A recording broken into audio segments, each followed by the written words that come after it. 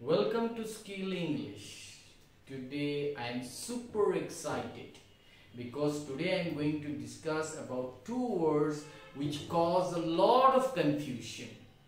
So I think it is well worth to spend a few minutes time on those words.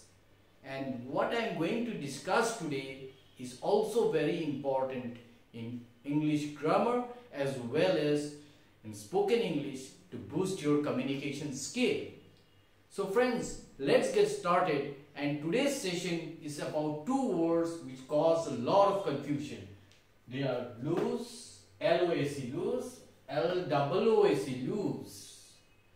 So what is the difference between these two words? First of all, L-O-S-E, lose, is a verb.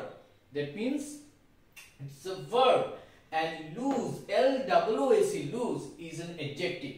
So if we look in a technical sense or in a grammatical sense, then these two words are of different parts of speech. One is a verb and another is an adjective.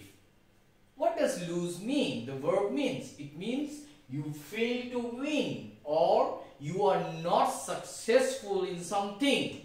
So if our team lose the match, that means if they fail to win the match, it will be out of the tournament, or we will be out of the tournament.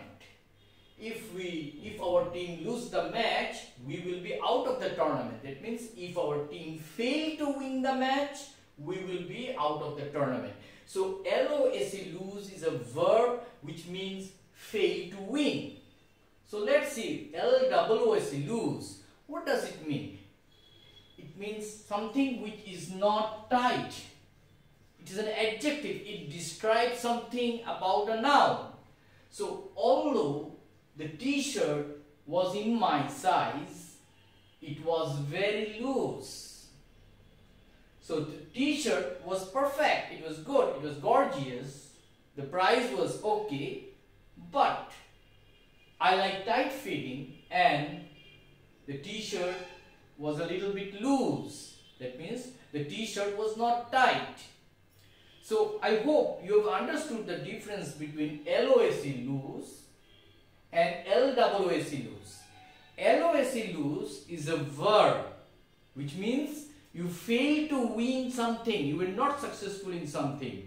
And L-O-O-S-E, lose, is an adjective. That means it was not tight. I hope you have understood today's session and enjoyed today's session. I was super excited. So I think you were also excited.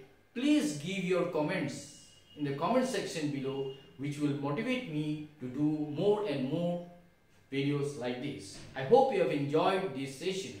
And those who are watching this session for the first time, please don't forget to put your likes, your share with your friends and families who are keen to learn English. And the most important thing, don't forget to hit the subscribe button also. You have to click the subscribe button so that you get subscribed and get all the notification as and when I get my new videos uploaded.